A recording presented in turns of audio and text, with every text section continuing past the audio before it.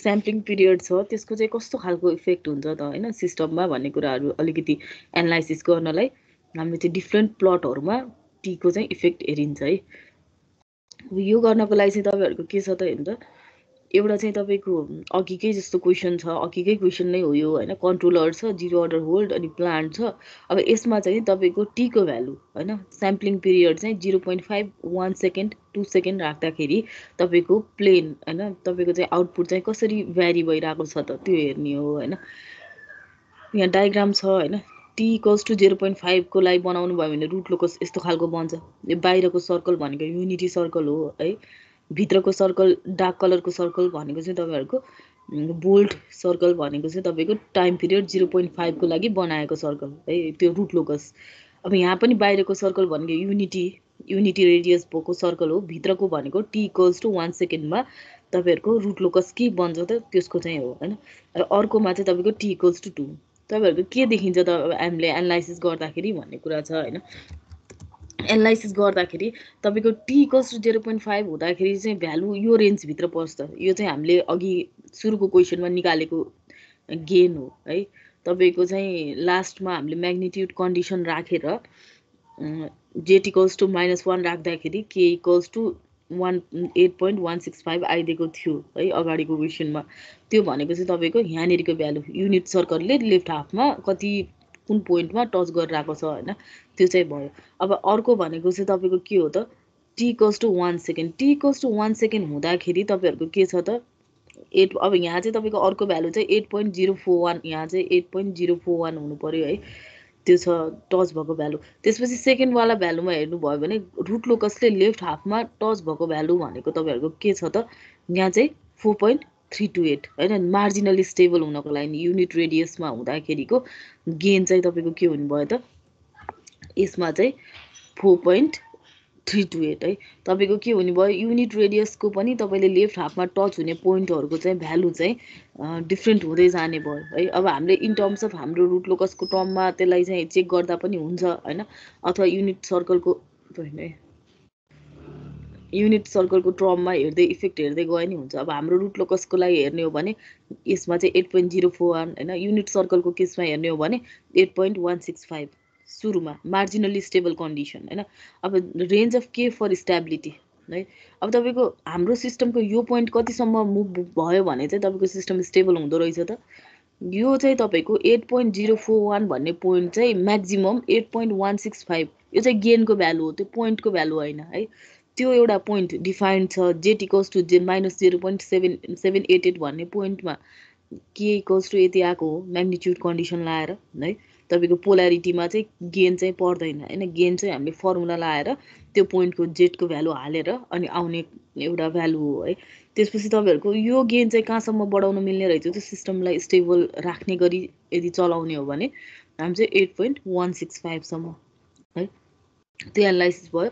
अब 1 सेकेन्डको लागि चाहिँ तपाईहरुको रेन्ज अफ के फर स्टेबिलिटी भनेको 4.328 हैन।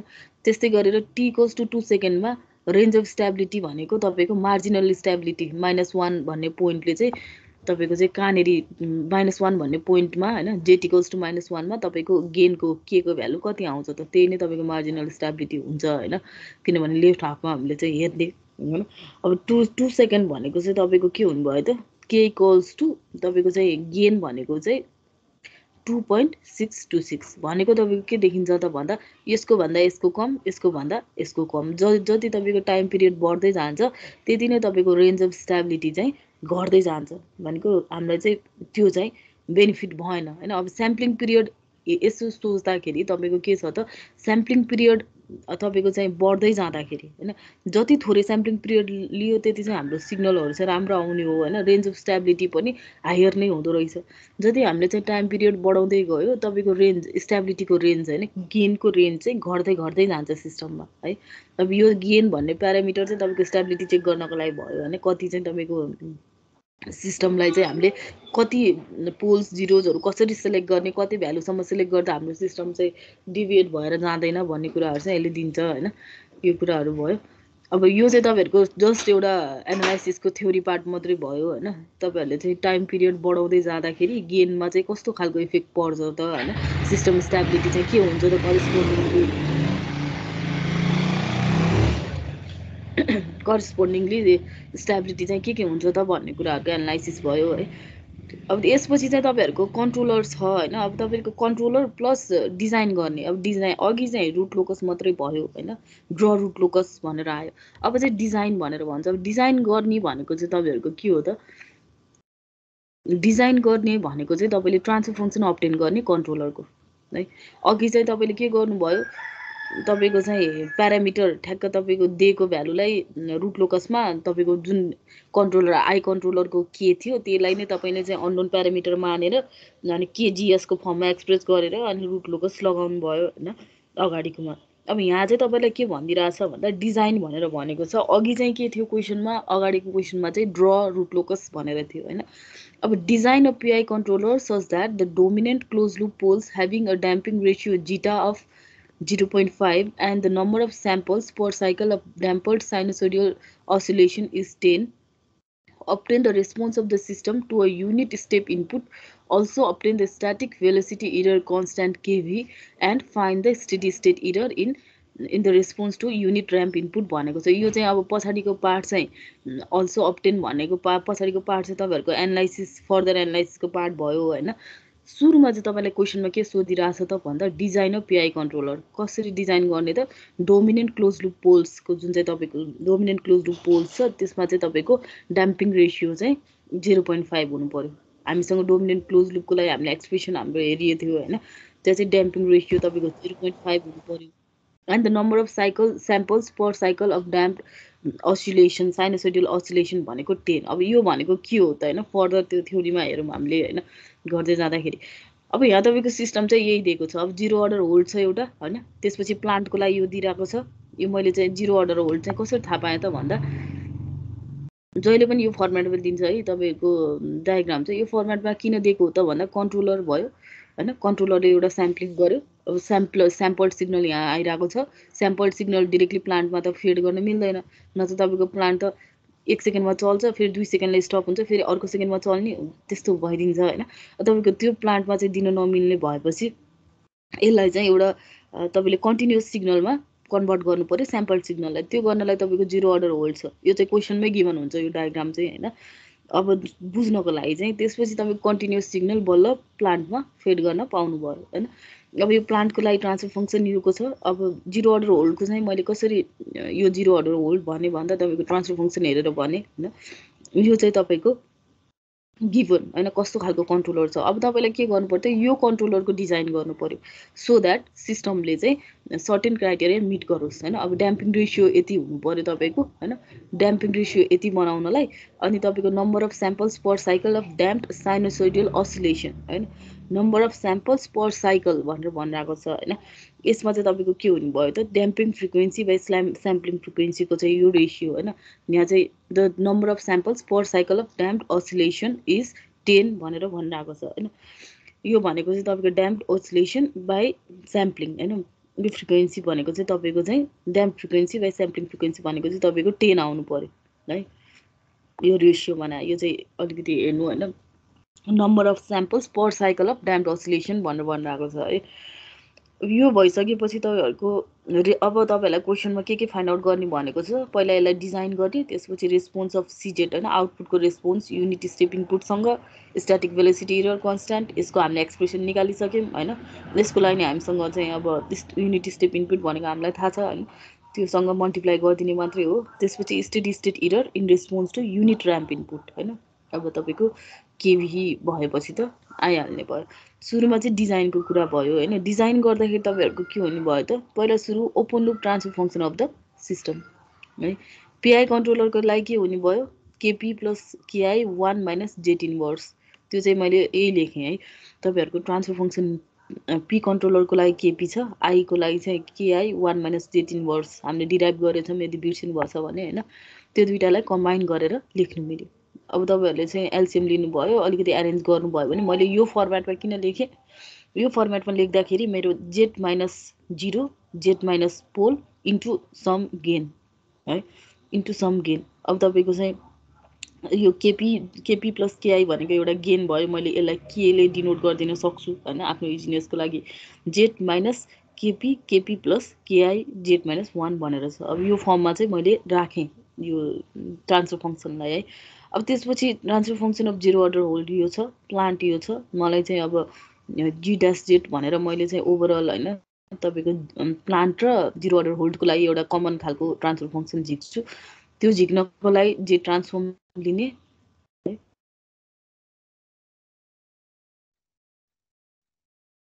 फास्ट गयो है। प्लान्ट र तपाईँहरूको चाहिँ zero order HoldCo transfer फङ्सनलाई multiply गरिदिने होइन। अब केलाई निकाल्नु मिल्छ त होइन, त्यो निकालेर 1 माइनस ई माइनस टिएस भनेको 1 माइनस जेड इन्भर्स 1, किनभने ई टु द पावर टिएस भनेको जेड हो होइन, ई टु द पावर टिएस भनेको जेड हो, त्यही भएर डिरेक्टली बाहिर निकाल्नु मिल्यो। यसले गर्दा तपाईँको भित्रको सिस्टम त्यति कम्प्लेक्स हुँदैन होइन। त्यसपछि ई माइनस 2एस भनेर छ, त्यसलाई पनि तपाईँहरूले ई टु द पावर टिएसकै फर्ममा राख्ने हो भने यसलाई चाहिँ हामीले जेड माइनस 2 भनेर अगाडि झिक्दिन मिल्छ है। अब त्यसपछि तपाईँको के छ त जेड 1 एस प्लस 1 भनेर छ। अब तपाईँहरूको क्वेसनमा यदि टी गिभन छैन भने चाहिँ 1 राख्नु पाइयो है, त्यो पनि याद गर्नु होइन। अब यहाँ चाहिँ तपाईँको ई माइनस 2 यहाँ मैले यो नोटलाई भनेर साइडमा त्यही कुराहरू छ। अब तपाईँहरूको यहाँ चाहिँ कसरी आयो त्यो भित्रको भन्ने कुराहरू छ, यो तपाईँहरूले आफैले हेर्ने कुरा है। 1 बाई एस प्लस 1 छ भने छुट्टाएर होइन त्यो आएर अब त्यो ट्रान्सफर्ममा चाहिँ तपाईँको फाइनल एक्सप्रेसन यो हुन्छ भनेर छ। यसमा अब ई to the power minus 1 E to the power minus 1 यो चाहिँ रिप्लेस गर्नुभयो भने तपाईँहरूको चाहिँ यस्तो खालको एक्सप्रेसन आउने भयो। यो भनेको चाहिँ तपाईँको प्लान्ट र जिरो अर्डर होल्डको लागि यस्तो खालको एक्सप्रेसन आइदिन्छ है। अब चाहिँ तपाईँहरूको ओपन लुप अर्को त हाम्रो कन्ट्रोलर पनि छ। अब हामीले ओभरअल ट्रान्सफर फङ्सन निकाल्नु पर्यो। अब ओभरअल निकाल्दाखेरि प्लान्ट जिरो अर्डर होल्ड र कन्ट्रोलरको ट्रान्सफर फङ्सनलाई मल्टिप्लाई गर्ने। हामीसँग माथि भएको प्लान्ट र जिरो अर्डर होल्डको छ, अगाडि भएको चाहिँ कन्ट्रोलरको छ भनेपछि यो दुइटालाई मल्टिप्लाई गर्नुभयो भने तपाईँहरूसँग एउटा एक्सप्रेसन आउँछ, त्यो भनेको यो ओभरअल एक्सप्रेसन भयो है। अब हामीसँग के छ त हाम्रो सिस्टमको ओपन लुप ट्रान्सफर फङ्सन छ है, जिएसको भ्यालु छ हामीलाई, फिड फरवर्ड ट्रान्सफर फङ्सन छ, फिडब्याक त तपाईँको 1 छ यहाँ होइन, फिडब्याकमा त केही पनि छैन। मसँग यो तिनटाको कम्बाइन्ड जेड ट्रान्सफर्मवाला एउटा ट्रान्सफर फङ्सन हुने भयो अब है, त्यति चाहिँ मैले अपडेट गरेँ। अब तपाईँहरूले के गर्नु पर्यो त भन्दा अब चाहिँ डिजाइन गर्नु पर्यो होइन, ट्रान्सफर फङ्सन अफ कम्पन्सेटर। अब यो तपाईँले डिजाइन गर्नलाई डिजाइन अ कम्पन्सेटर भनेर क्वेसनमा दिएछ भने ड्र रुट लोकस भन्यो भने त डिरेक्टली त्यसको गेनलाई तपाईँले गेन मानेर गर्नुहुन्छ, सिद्धिहाल्यो होइन। डिजाइन अ कम्पन्सेटर भनेर छ भने अनि सर्टेन स्पेसिफिकेसन्सहरू तपाईँलाई चाहिँ टी इक्वल्स टु 1 जिटा 0.5 राख्ने भनेर अनि यो कन्डिसन दिइरहेको छ होइन, यस्तो दिएको छ भने तपाईँहरूले के गर्नु पर्यो त भन्दा अब चाहिँ तपाईँहरूको डिजायर्ड अब के दिएको छ त त्योलाई फाइन्ड आउट गर्नलाई पहिला सुरु तपाईँको अननोन भ्यालु भनेको केपी र केआई होइन। कन्ट्रोलरको ट्रान्सफर फङ्सनलाई कम्प्लिट गर्नको लागि तपाईँको कन्ट्रोलरको ट्रान्सफर फङ्सन छ होइन। डिजाइन अफ कन्ट्रोलर भनिदिएपछि तपाईँको कन्ट्रोलरमा के प्यारामिटरहरू चाहिँ तपाईँहरूले अपडेट गर्नु छ त के भ्यालु अपडेट गर्नु छ त्यही अनुसार तपाईँहरूले अपडेट गर्ने हो होइन। तपाईँहरूले चाहिँ कन्ट्रोल सिस्टममा डिजाइन त गर्नुभयो होला होइन। अब यसमा चाहिँ तपाईँहरूको equation 1 should satisfy angle and magnitude condition at desired close loop पोल भनेर भनेको छ। अब हाम्रो नयाँ सिस्टमले के गर्नु पर्यो त भन्नाले हाम्रो डिजाइन गरेको सिस्टमले यो चाहिँ माथिको कन्डिसनलाई सेटिस्फाई गर्ने गरेर केपी र केआईको भ्यालु हामीले निकाल्नु पर्यो है। हाम्रो त्यो गिभन क्वेसनमा जुन नयाँ सिस्टमले यो चाहिँ हाम्रो सेटिस्फाई गर्नुपर्छ भनेर कन्डिसन दिएको छ त्यो कन्डिसनलाई सेटिस्फाई गरेर केपी र केआईको भ्यालु चाहिँ निस्किनु पर्यो। अब यसमा डिजायर्ड क्लोज लुप पोल भनेको के छ, डिजायर्ड क्लोज लुप पोल भनेको Z equals to E to the power T minus zeta omega an plus minus जे omega an 1 minus zeta square. अब तपाईँले यो डोमिनेन्ट क्लोज लुप पोलको कुराहरू चाहिँ कन्ट्रोल सिस्टममा पढ्नुभएको छ है। अब यहाँ चाहिँ मैले यो भित्र जाने कुरा भएन होइन, तर तपाईँहरूले यो फर्मुला चाहिँ पढ्नुभएको छ, S equals to minus zeta omega an S1, S2 equals to गरेर होइन minus zeta omega an plus minus जे omega an √ 1 minus zeta square. Second order सिस्टममा सल्युसनहरू निकाल्दा धेरै युज गर्नुभयो होला यो होइन। अब तपाईँको डिजायर्ड क्लोज लुप पोल भनेको Z equals to E to the power TS हो होइन। जेड ट्रान्सफर्म एस ल्याप्लेस ट्रान्सफर्मसँग रिलेट हुने भनेको Z equals to E to the power TS हो भनेपछि Z equals to E to the power T minus zeta omega an plus minus जे omega an √ 1 minus zeta square. अब यहाँ चाहिँ तपाईँको के दिएको छ त टी हामीले 1 सेकेन्ड होइन जिटा भनेको 0.5 ओमेगा एन चाहिँ तपाईहरुले निकाल्नु पर्ने भयो है। ओमेगा एन निकाल्दाखेरि अब तपाईहरुले के गर्ने त भन्दा हाम्रो क्वेशनमा गिवन कन्डिसनलाई युज गरिन्छ है। क्वेशनमा गिवन कन्डिसनलाई युज गरिसकेपछि ओमेगा डी ड्याम्पिङ फ्रिक्वेन्सी भनेको तपाईको के हुने भयो त ओमेगा एन √ 1 - जिटा स्क्वायर। अनि स्याम्पलिङ फ्रिक्वेन्सी भनेको 2π/t 2π/ स्याम्पलिङ पिरियड हैन। स्याम्पलिङ फ्रिक्वेन्सी भनेको रेडियनमा यो चाहिँ तपाईको रेडियनमा भयो हैन 2π/t छ त्यही भएर अब यो चाहिँ तपाईको omega an √ 1 - zeta square. Damp frequency यदि बिर्सिनु भएछ भने तपाईको यो भयो ओमेगा डी को भ्यालु भनेको omega an √ 1 - zeta square. Omega an भनेको नेचुरल फ्रिक्वेन्सी, ओमेगा डी भनेको ड्याम्प फ्रिक्वेन्सी, ओमेगा एस भनेको स्याम्पल फ्रिक्वेन्सी है। यो चाहिँ तपाईको भ्यालु गिवन छ, मल्टिप्लाई गरेर अब ओमेगा एन को भ्यालु निकाल्नुहुन्छ। यो चाहिँ किन निकालिन्छ त भन्दा हामीलाई जिटाको भ्यालु चाहिएको छ हैन। तपाईको डोमिनेन्ट क्लोज लुप पोलको भ्यालु हामीलाई चाहिन्छ डिजाइन गर्दा। त्यही भएर सुरुमा ओमेगा एन निकालियो, त्यसपछि टी र तपाईको ओमेगा एन रिप्लेस गर्नुभयो। जिटा पनि छ यहाँ, जिटालाई रिप्लेस गरेपछि तपाईले यस्तो खालको e⁻⁻t जिटा ओमेगा एन हैन। यो चाहिँ अगाडिकोलाई चाहिँ मैले यसरी लेखेँ हैन। जिटा ओमेगा एन पछाडिको जे भएको भएर जे भन्ने टर्म छ भनेपछि यो एंगल हो भनेर बुझ्नु पर्यो हैन। यो एंगल हो, एंगल भनेको चाहिँ t omega an √ 1 - zeta square हैन। यहाँ चाहिँ तपाईको के छ त यो t ले चाहिँ दुईटैलाई मल्टिप्लाई गर्छ, यता पनि हैन। t omega an √ 1 - zeta square तपाईहरुको चाहिँ एउटा भ्यालु, हामीले चाहिँ एउटा भ्यालुलाई लियो हैन। अब यसमा चाहिँ तपाईहरुको के छ त अब चाहिँ स्टार्ट गर्ने डिजाइन गर्नलाई केपी र केआई फाइन्ड आउट गर्नलाई है। केपी र केआई फाइन्ड आउट गर्नलाई पहिला चाहिँ अब यतिसम्म त हेर्नु हैन, अब लामो प्रोसेस छ बिर्सिन्छ होला तर बुझ्दै जानु है। Apply angle condition at close loop pole at jet equals to dominant पोलमा angle condition लाउने, म्याग्निट्युड कन्डिसन लाउने, निकाल्ने है।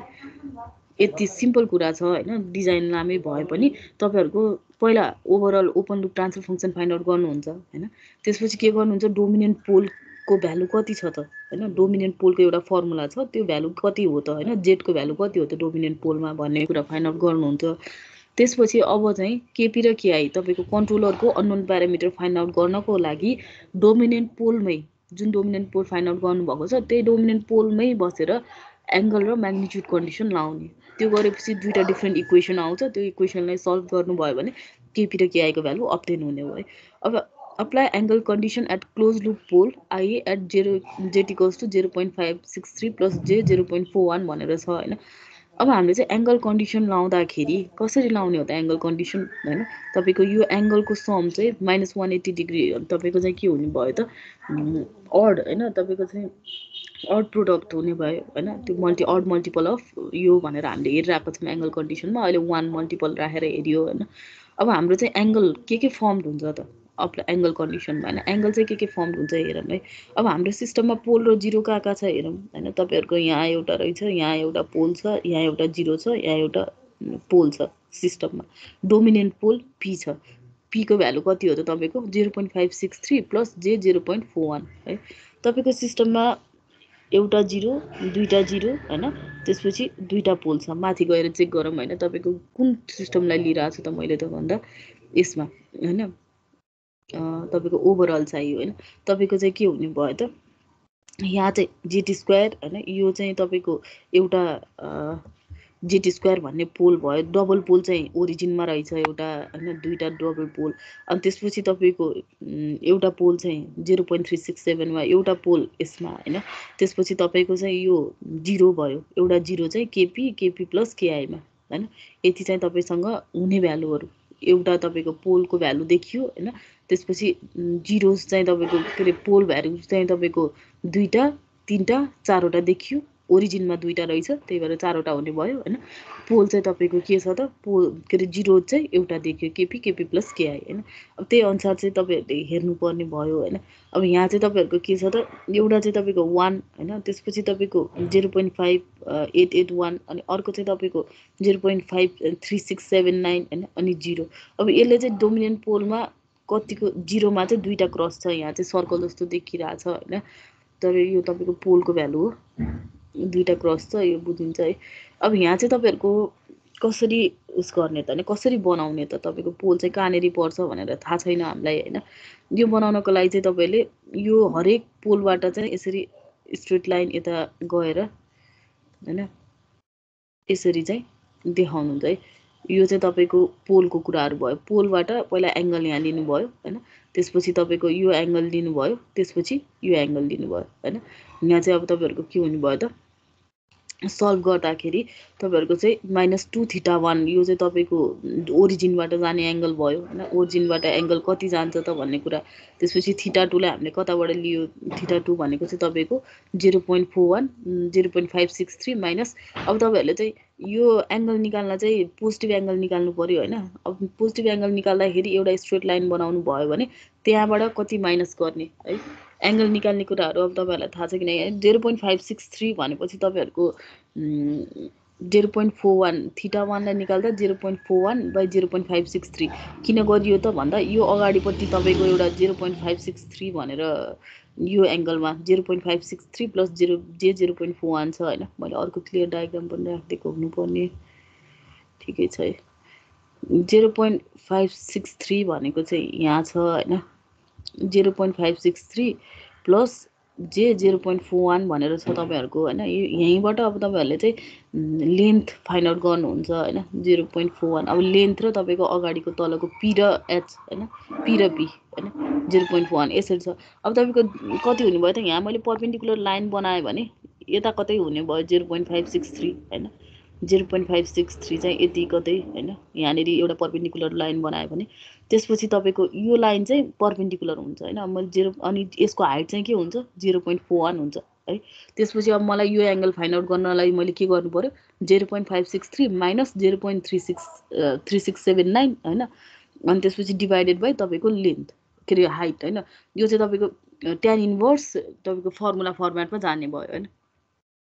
ट्यान इन्भर्स तपाईँको होइन, मेरो यहाँ कर्सर गयो, यो फर्मुला हेर्नु होइन। तपाईँको यसमा चाहिँ हाइट हामीले हेऱ्यो, हाइट डिभाइडेड बाई तलको लेन्थ, किनभने यो ओरिजिनकै भ्यालु छ होइन, ओरिजिनबाट आउने भ्यालु भयो, केही भएन। यो ओरिजिनलाई हामीले होइन, म एकचोटि कर्सर फेरि सेयर गर्छु।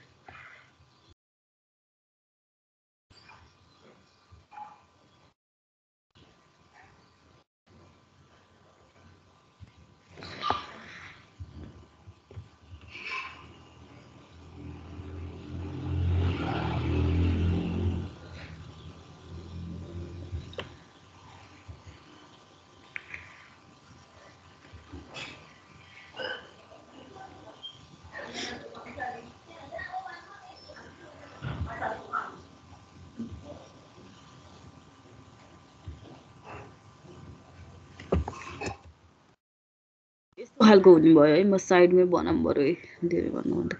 यसमा चाहिँ तपाईँहरूको यसरी ओरिजिनबाट जाने, यो त बुझ्यौँला है। यहाँ चाहिँ तपाईँको डोमिनेन्ट पोल छ भने, डोमिनेन्ट पोल पी छ भने पीको चाहिँ तपाईँको भ्यालु के छ त 0.563 प्लस 0.41 भनेर सर्टेन छ होइन। भनेको यो लेन्थ भनेको तपाईँको के हुने भयो 0.563 होइन, पीको भ्यालु पिएक्स भनेको यो हुने भयो, पीको वाइ भनेको 0.41 भनेको यो हुने भयो होइन। अब ओरिजिनबाट एङ्गल कति बनाउँछ त तपाईँको पी भन्ने भ्यालुमा भन्यो भने तपाईँले ट्यान इन्भर्स यसको भ्यालु डिभाइडेड बाई यो लिन सकिन्छ होइन, पी बाई बी गरेर यो चाहिँ लिन सकियो होइन। यो चाहिँ तपाईँको तलपट्टिको 0.563 होइन। अब यो कन्फ्युजन हुन्छ कि के छ है, तपाईँहरूलाई डिजाइनमा यो गरिसक्नुभयो होला है। 563 प्लस जे 0.41 यति छ होइन। अब तपाईँको ओरिजिनबाट फाइन्ड आउट गर्दाको 2 चाहिँ मैले 2θ1 चाहिँ किन राखेँ भन्दा दुईवटा पोल चाहिँ ओरिजिनमा छ होइन, दुईवटा पोल ओरिजिनमा भएको कारणले चाहिँ त्यो राखेँ मैले। अब त्यसपछि अर्को भनेको चाहिँ तपाईँको पोल केमा छ, यो 0.369 एउटा चाहिँ ओरिजिनको यो पोलको लागि मैले एङ्गल फाइन्ड आउट गरेँ, यो एङ्गल मेरो θ1 भयो। यो सबैले गर्न सकिन्छ होइन, 0.41 डिभाइडेड बाई 0.563। अब अर्को भनेको तपाईँको चाहिँ के कहाँनिर छ त अर्को 0.369। अब मलाई यति लेन्थ थाहा पाउनु पऱ्यो होइन, यति लेन्थ थाहा पाउनलाई मैले टोटलबाट के गर्नुपर्छ त तपाईँको 0.563बाट यति भ्यालु चाहिँ माइनस गरिदिने हो होइन। यति भ्यालु भनेको त यहाँबाट यहाँसम्म आउने भ्यालु होइन। अब यो रिभिजनको कुराहरू मात्रै भयो, तपाईँको हाइट त सेम हुने भयो होइन, यो पी पर्पेन्डिकुलरको भ्यालु त सेम हुने भयो, पीको भ्यालु 0.41 कन्स्ट्यान्टै हुने भयो, तपाईँको लेन्थ चाहिँ घट्ने बढ्ने हुँदै आउँछ होइन, त्यो कुरा छ। अब तपाईँहरू यतातिर जानुभयो भने फेरि एड हुँदै जान्छ होइन। त्यसरी नै चाहिँ यो इक्वेसन हामीले लेख्यो है। एउटा चाहिँ 0.41563 होइन, त्यसपछि 563 माइनस 0.3679 होइन। फेरि तपाईँहरूको अर्कोमा चाहिँ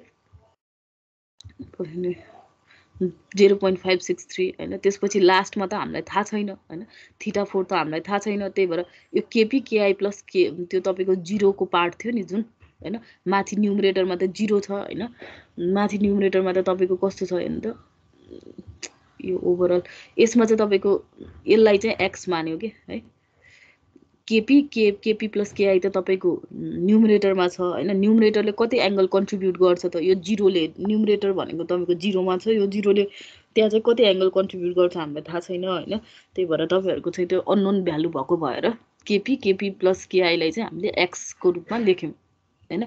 अब माइनस एक्स लेखियो या प्लस एक्स नै हुनसक्यो, तपाईँको सल्भ गरेर सल्युसन आउँदाखेरि चाहिँ यदि तपाईँको यहाँ माइनस हुने हो भने यसको भ्यालु चाहिँ पोजिटिभमा आइदिन्छ, नत्र नेगेटिभमा आउँछ, त्यो थाहा भइहाल्छ है। अब यहाँ चाहिँ मैले फर्मुला लेख्दा के गरेछु, दुईटा जिरोजको लागि चाहिँ माइनस दिएँ मैले अगाडि, यो जिरोजको लागि चाहिँ माइनस दिएँ, के अरे पोल्सको लागि माइनस दिएँ, ओरिजिनमा भएको पोल्स, त्यसपछिको पोललाई फेरि माइनस साइन माइनस थीटा 1 भनेर छ, त्यस पछाडिको पोल फेरि अर्को, त्यस पछाडिको पोल छ भने चाहिँ तपाईँहरूको माइनस, यो चाहिँ माइनस थीटा 4 ले जनाएको रहेछ हैन, त्यस पछाडिको पोलको लागि, अनि थीटा 3 ले चाहिँ 0 लाई जनाएको रहेछ हैन, थीटा 3 ले 0 लाई जनाएको छ। यो तपाईँको लास्टमा एक्सप्रेसन लेखेकोले चाहिँ जिरोजलाई जनाइरहेको छ, त्यही भएर तपाईँहरूको चाहिँ यहाँ प्लस भनेर छ है, यो चाहिँ खासै ठुलो कुरा भएन। त्यसपछि तपाईँहरूको चाहिँ सल्भ गर्नुहुन्छ, सल्भ गरेपछि अरूको भ्यालु त छ तपाईँसँग, एउटा मात्रै छैन हैन, यो एक्सको भ्यालु आइदिन्छ, पोजिटिभ आयो भनेपछि अब तपाईँहरूको चाहिँ केपी प्लस केआईको एउटा एक्सप्रेसन आइदिने भयो है। यतिसम्म तपाईँले एङ्गल कन्डिसनमा के गर्नुभयो त, हरेक पोल र जिरोले त्यो डोमिनेन्ट पोलमा कति एङ्गल बनाउँछ त, पोजिटिभ एङ्गल कति बनाउँछ त, त्यो हेरेर तपाईँहरूले चाहिँ त्यसलाई -180सँग ट्याली गर्नुभयो। त्यो पोलहरूमध्ये तपाईँको माथिको जिरो चाहिँ अननोन हुन्छ हैन, जिरो चाहिँ तपाईँको कन्ट्रोलरको KP plus केआई फर्मेटमा, Z minus KP plus केआई फर्मेटमा हामीले एक्सप्रेस गरेको छौँ। त्यही भएर केपी प्लस केआईले चाहिँ हामीले एक्सले रिप्लेस गरिदियौँ हैन। अब त्यसले बनाउने एङ्गल चाहिँ लगभग यति होला भनेर हामीले चाहिँ माइनस एक्स लेखियो, माइनस एक्स प्लस एक्स तपाईँको चाहिँ त्यो उस हुने भयो। अनि हामीले सल्भ गर्दाखेरि एउटा भ्यालु आउँछ, त्यो भ्यालुलाई चाहिँ हामीले रिप्लेस गरेर केपी प्लस केआई भनेको त्यति भ्यालु हुनुपर्ने रहेछ हैन, त्यो गरेर चाहिँ अब यो चाहिँ रिप्लेस्ड भ्यालु, यो पछाडिको यो हैन भ्यालु आइसकेपछिको फिगर भयो है, त्यो चाहिँ कन्फ्युज नहुनु हैन। अब म्याग्निट्युड कन्डिसन लाउने भन्ने छ अर्को चाहिँ हैन, म्याग्निट्युड कन्डिसन लाउँदाखेरि त ओभरअल एक्सप्रेसन केमा लाउने हो त, म्याग्निट्युड कन्डिसन तपाईँहरूको डोमिनेन्ट पोलमा लाउने हो हैन, डोमिनेन्ट पोलमा लाउने हो भनेपछि तपाईँले यो एक्सप्रेसन लेख्नुहुन्छ, अनि जेडको भ्यालु चाहिँ हाम्रो डोमिनेन्ट पोलमा जे आछ त्यो जेडको भ्यालु रिप्लेस गर्दाखेरि तपाईँको 1 आउनु पर्यो हैन, त्यो चाहिँ तपाईँको कन्डिसन भयो म्याग्निट्युड कन्डिसन चाहिँ हैन। अब यो भनेपछि तपाईँहरूले के गर्ने त भन्दा, यो एक्सप्रेसनको 1 आउँछ भनेपछि जेडको ठाउँमा यो त गर्नुभयो पक्कै है, तपाईँले रुट लोकस डिजाइन कति धेरै गरिसक्नुभएको छ हैन, रामसरले गराउनु भयो होला। यसमा चाहिँ जेड हैन तपाईँहरूले हाल्दाखेरि तपाईँहरूको चाहिँ केपी प्लस केआई 0.507 हैन, यो चाहिँ तपाईँहरूको आउने भयो। अब सल्भ गर्दाखेरि तपाईँहरूको यो चाहिँ दुईटा भ्यालु है, माथिको दुईटा इक्वेसन, एउटा चाहिँ म्याग्निट्युड यो इक्वेसन हैन, यो चाहिँ एङ्गल कन्डिसन र म्याग्निट्युड कन्डिसन लगाएपछि तपाईँहरूको जुन सल्भ गरेर आउँछ त्यो चाहिँ तपाईँको के हुने भयो त, यो कन्ट्रोलरको यसले चाहिँ अब डिजाइन गर्नमा इजी गर्ने भयो हैन। अब यो भनेको transfer function of PI controller, यो भनेको तपाईँको के आउने भयो त 1 माइनस यति भ्यालु आइदिन्छ। अब ओभरअल कम्पन्सेटेड सिस्टम चाहिँ तपाईँहरूलाई आउने भयो है इजिली नै। यो लेन्दी भयो भने एकचोटि गर्नुभयो भने प्रोसेस त्यस्तो तपाईँ कन्टिन्युस सिस्टमको जस्तो मोनोटोनस चाहिँ छैन हैन, डिरेक्टली हुन्छ है, त्यो प्र्याक्टिस चाहिँ हुनु पऱ्यो। फेरि तपाईँहरूलाई फर्मुला चाहिँ थाहा हुनुपर्छ।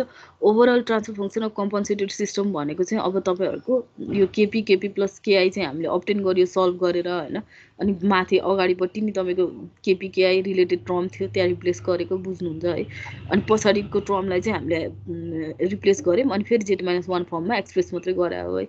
अब तपाईँहरूको यहाँ चाहिँ ओभरअल ट्रान्सफर फङ्सन भनेको के हुने भयो त, सबै तपाईँको फिड फरवर्ड ट्रान्सफर फङ्सन भनेर बुझ्नु हैन, त्यो चाहिँ हामीले मल्टिप्लाई गरियो सबैलाई है, कन्ट्रोलर पनि अब्टेन गरियो, त्यसपछि तपाईँहरूको अगाडिको प्लान्ट र जिरो अर्डर होल्डको त हामीसँग थियो है, केपी र केआई अब्टेन गरेपछि रिप्लेस गरेपछि आएको यो एक्सप्रेसन भयो।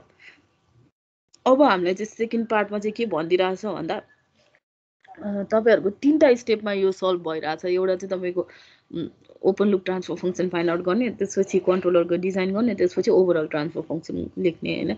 अब रेस्पोन्स अफ द सिस्टम भनेको चाहिँ तपाईँको युनिट स्टेप इनपुटको लागि कस्तो रेस्पोन्स आउँछ त होइन।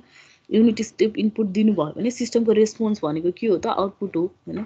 त्योलाई चाहिँ तपाईँको के आउँछ हेर्ने भनेको छ, के दिँदाखेरि युनिट स्टेप इनपुट दिँदाखेरिको आउटपुट चाहियो हामीलाई भनेपछि हामीसँग ट्रान्सफर फङ्सन छ। ट्रान्सफर फङ्सन भनेको आउटपुट बाई इनपुट हो भनेपछि आउटपुट भनेको ट्रान्सफर फङ्सन इन्टु इनपुट हुने भयो। इनपुट हामीलाई के थाहा छ, युनिट स्टेप इनपुट भन्ने थाहा छ होइन। युनिट स्टेप इनपुट भनेपछि 1 minus Z inverse equals to होइन। अब यसलाई तपाईँहरूले एउटा फर्ममा राख्नुभयो भने सिजेट भनेको यसरी आउने भयो है। अब स्ट्याटिक भेलोसिटी र कन्स्ट्यान्ट यसको त फर्मुला छ होइन, यसलाई धेरै भन्नै परेन। तपाईँहरूको limit Z tense to 1 minus Z inverse जिजेडको ठाउँमा होइन यहाँ राखेर हेर्नु होइन, जेड टेन्स टु 1 राख्नु, एउटा भ्यालु आउने भयो, त्यो तपाईँको एन्सर भयो। त्यसपछि फेरि steady state error in response to unit ramp input भन्नु भनेको छ। Steady state error in response to unit ramp input भनेपछि इएसएस 1/kV होइन। त्यसपछि तपाईँको 1/kV भनेको चाहिँ 1/0.21 होइन। यो चाहिँ फर्मुला तपाईँहरूले यो दुईवटा चाहिँ मैले गराएँ होला पक्कै होइन। अगाडिको च्याप्टर ट्रान्जिएन्ट रेस्पोन्सहरू हुँदाखेरि चाहिँ तपाईँहरूको यो पक्कै नै भयो है। अब यसरी चाहिँ तपाईँहरूले त्यसलाई चाहिँ गर्न सक्नुभयो। अर्को चाहिँ अब यो चाहिँ म तपाईँहरूलाई दिन्छु, एकचोटि नलेखिन्जेलसम्म तपाईँहरूलाई चाहिँ त्यति उस नहोला होइन, बुझे जस्तो नहोला है। एकचोटि आफूले लेखेर प्रोसेस बुझ्नुभयो भने चाहिँ बल्ल सजिलो हुन्छ है। अब यसपछि चाहिँ तपाईँहरूको त्यो चाहिँ रुट लोकसको अलिक कुराहरू थियो अलिअलि है। अब अर्को चाहिँ तपाईँहरूलाई बोडे प्लट भनेर बोडे प्लट चाहिन्छ होइन। यो उसको लागि चाहिँ सिलेक्टिभली तपाईँहरूलाई निक्विस्ट प्लट पोलार प्लटहरू चाहिँ बनाउनु परेन होइन, त्यसको चाहिँ अब कुरा भएन। अब यहाँ चाहिँ बोडे प्लट भनेर छ, बोडे प्लटको अलिकति थ्योरीहरू भयो होइन। हामीले चाहिँ म्याग्निट्युड र फेज प्लट गरेर गरिन्थ्यो। अब यसमा तपाईँहरूको बोडे प्लटको चाहिँ कुराहरू छ होइन। यसमा चाहिँ के भनिरहेछ भन्दा is a graphical tool for drawing the frequency response of system होइन। हामीले frequency phase plot magnitude plot in terms of frequency omega होइन। ओमेगाको भ्यालु तपाईँले लोगारिथमिक प्लट गर्नुभयो एउटा बोडे प्लटमै होइन। फ्रिक्वेन्सीलाई भ्यारी गर्दै 10⁻0 10⁻1 को त्यो चाहिँ प्लटमा तपाईँहरूले त्यसरी गर्दै जानुभएको थियो। It is represented by 2 separate प्लट्स, one is magnitude versus frequency and the other is phase versus frequency. The magnitude is expressed in decibel and frequency is generally plotted in log scale. अहिकै कुराहरू भयो होइन। अब यसको advantage के हो त, S डोमेनमा गर्दाखेरि अब यसले चाहिँ हामीले एउटा स्ट्रेट लाइन नै एप्रोक्सिमेट गर्न सकिन्छ होइन। तपाईँहरूको यो एस डोमेनमा गर्दाखेरि हामीले फिगर गरेरै हेऱ्यो होइन। अब म्याग्निट्युड प्लट चाहिँ तपाईँको हरेकलाई कम्प्युट नगरिकन हामीले चाहिँ एउटा सर्टेन डिग्री निकालेर होइन भ्यालु निकालेर तपाईँको चाहिँ त्यही डिग्री अनुसार होइन। अब तपाईँको 60 डेसिबलको हो कि कति हो होइन, त्यसलाई चाहिँ त हामीले एप्रोक्सिमेटली हरेक पोइन्टको लागि म्याग्निट्युड निकालिराख्नु पर्ने थिएन होइन। हाम्रो एउटा प्लटिङ सिक्वेन्स थियो, प्लटिङ रुल्स थियो, त्यो रुल्स फलो गरेर बनाइरहेको थियौँ है। अब यो फिचर चाहिँ तपाईँको के हुने भयो त, बोडे प्लटलाई जेड डोमेनमा लाउने बित्तिकै त तपाईँको लिनियरिटी जुन छ हामीले त्यो चाहिँ लस्ट हुन्छ होइन। तपाईँको e to the power Z equals to e to the power टीएसमा लाउने बित्तिकै तपाईँको लिनियर रहँदैन होइन। अब यो फिचरलाई बचाउनको लागि के गर्नु पर्यो त भन्दा तपाईँहरूले जेड ट्रान्सफर्ममा ड्र गर्दा पनि बाइलिनियर ट्रान्सफर्मेसन चाहिँ युज गर्ने है। अब यो बाइलिनियर ट्रान्सफर्मेसन हामीले हेऱ्यो होइन। अब बिचको स्टेपमा गएर तपाईँहरूले चाहिँ जेड ट्रान्सफर्मको अगाडिको सिस्टमको जेड ट्रान्सफर्ममा दिएको छ भने त्यसलाई चाहिँ तपाईँहरूले एस फर्ममा लैजाने अनि बल्ल हेर्ने, त्यो कुरा चाहिँ छ होइन। अब बाइलिनियर ट्रान्सफर्मेसन गर्दाखेरि 1/t अब जेड छ भने 1 + ts/2 1 - ts/2 यो पछाडिको टर्मलाई चाहिँ हामीले यति एक्सपान्ड गर्दाखेरि पछाडिको टर्मलाई चाहिँ हामीले नेग्लेक्ट गर्ने हो भने for frequency domain analysis bilinear transformation त गरियो, जुरे स्टेबिलिटी टेस्ट र बाइलिनियर ट्रान्सफर्मेसन होइन, त्यहीँको एक्सप्रेसन चाहिँ मैले लिएको छु। अब त्यसरी भन्नु पऱ्यो होइन। अब बोडे प्लटमा हेर्दाखेरि यो चाहिँ तपाईँहरूले जसरी कन्टिन्युसमा पढ्नु भएको छ त्यही नै एक्सपेक्ट गर्नु होइन, खासै केही पनि छैन। हामीले जेड ट्रान्सफर्ममा भएको सिस्टमलाई एस डोमेनमा लगाएर अनि त्यसपछि बनाउने गरिन्छ होइन। Draw बोडे plot of digital control system for which the open loop यो चाहिँ तपाईँको transfer function is given by G H Z होइन। अहिले चाहिँ तपाईँहरूको के छ त फिडब्याक समेत इन्कर्पोरेट गरेर, तर तपाईँको यो ओपन लुप नै भयो होइन। 0.095 Z-1 Z-0.9। अब यसको चाहिँ स्याम्पलिङ टाइम कति छ तपाईँको 0.1 सेकेन्ड है। अब कन्टिन्युस सिस्टमसम्मको डिफ्रेन्स भनेको चाहिँ तपाईँहरूको स्याम्पलिङ टाइम चाहिँ गिभन हुन्छ, त्यति मात्रै हो है। अब यहाँ हेर्नु त तपाईँहरूको चाहिँ सुरुमा तपाईँहरूलाई के थाहा छ, jet equals to 1 + TS/2 1 - TS/2। अब यो चाहिँ तपाईँहरूको ट्रान्सफर्म गर्नको लागि भयो। अब जिएचएसलाई तपाईँले ट्रान्सफर्म गर्नुहुन्छ। अब यसमा चाहिँ तपाईँको जेट भएको ठाउँमा तपाईँले यो भ्यालु राखिदिने मात्रै हो है। त्यो राखिदिँदाखेरि तपाईँको जिएचएस आउने भयो। यो हेर्नु त अलिकति।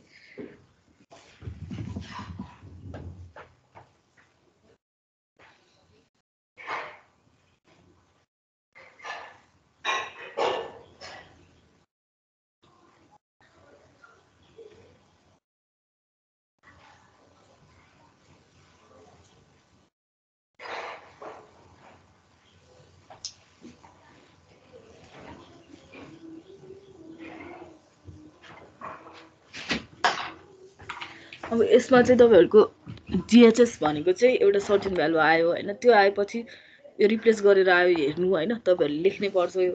त्यसपछि तपाईँहरूको चाहिँ के छ, टीको भ्यालु हामीले रिप्लेस गरियो, यो फर्मुला लगाइयो, जेडको ठाउँमा राखेर तपाईँको एउटा एक्सप्रेसन आउँछ होइन। यो एक्सप्रेसन आयो। यो एक्सप्रेसन आएपछि अब तपाईँहरूको के छ त, हेर्दाखेरि चाहिँ अब चाहिँ तपाईँहरूको फर्स्ट स्टेप के हो त, बडी प्लटमा जे ओमेगा एउटा स्ट्यान्डर्ड फर्ममा इक्वेसनलाई राख्ने होइन। स्ट्यान्डर्ड फर्म भनेको तपाईँको 1 + TS होइन। अब फर्स्ट अर्डर सिस्टम छ भने 1 + TS, नत्र फेरि तपाईँहरूको चाहिँ 1+ कै फर्ममा राख्ने हो। सेकेन्ड अर्डर सिस्टम छ भने फेरि तपाईँको 1 + TS अनि फेरि कन्सट्यान्ट राखेर S² होइन। त्यसरी चाहिँ तपाईँको छ। अब यसमा चाहिँ तपाईँको एसलाई हामीले जे ओमेगा रिप्लेस गरिन्छ होइन। यो कुराहरू भन्नु नपर्ला। यसपछि चाहिँ अब स्टार्टिङ फ्रिक्वेन्सी है, यतिबाट तपाईँहरूले गरेपछि चाहिँ अलिकति गर्न आए जस्तो चाहिँ हुनु पऱ्यो होइन बडी प्लटको। अब इसिटीदेखि लिएर तपाईँहरूले कन्ट्रोल सिस्टम, अब फेरि डिजिटल पनि यही कुरा पढिराख्नु भएको छ होइन। अब स्टार्टिङ फ्रिक्वेन्सी भनेको 1/10 इन्टु लोएस्ट कर्नर फ्रिक्वेन्सी हेर्ने होइन। कर्नर फ्रिक्वेन्सी कुन लोएस्ट छ यो तपाईँको यहाँनिर रहेछ भनेपछि तपाईँको एप्रोक्सिमेटली 0.01। अब मैले एप्रोक्सिमेटली किन लेखेँ, मेरो ग्राफ चाहिँ लोगारिथमिक प्लट छ होइन, त्यही भएर मेरो चाहिँ एप्रोक्सिमेसनमा स्टार्ट हुन्छ। तपाईँको चाहिँ 0.09बाट स्टार्ट हुँदैन होइन, त्यो कुरा छ। अब यहाँ चाहिँ तपाईँहरूको स्टार्टिङ म्याग्निट्युड भनेको के छ त, स्टार्टिङ म्याग्निट्युड भनेको चाहिँ तपाईँहरूको 20 log 10 k to the power omega not होइन। अब यो स्टार्टिङ फ्रिक्वेन्सी कुन हो त्यही अनुसार हुने भयो। फर्मुलाहरू चाहिँ तपाईँहरूले याद गर्नु नै पर्ने हुन्छ है, त्यो नगरी चाहिँ हुँदैन।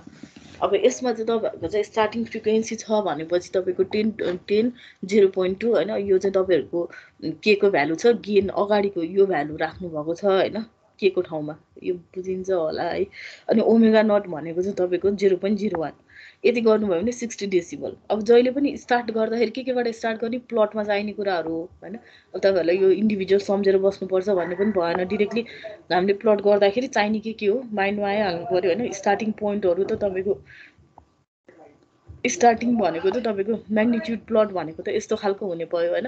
तपाईँको फ्रिक्वेन्सी छ यता होइन, त्यसपछि यता तपाईँको चाहिँ म्याग्निट्युड डेसिबलमा छ। अब तपाईँलाई के चाहियो त, फ्रिक्वेन्सी कुन फ्रिक्वेन्सीबाट स्टार्ट गर्ने, कुन म्याग्निट्युडबाट स्टार्ट गर्ने, त्यही कुराहरू यहाँ निकालेको होइन। फ्रिक्वेन्सीको कुन पोइन्टबाट हामी स्टार्ट गर्ने, म्याग्निट्युडको कुन पोइन्टबाट हामी स्टार्ट गर्ने कुरा चाहिँ यो फर्मुला चाहियो त्यो है।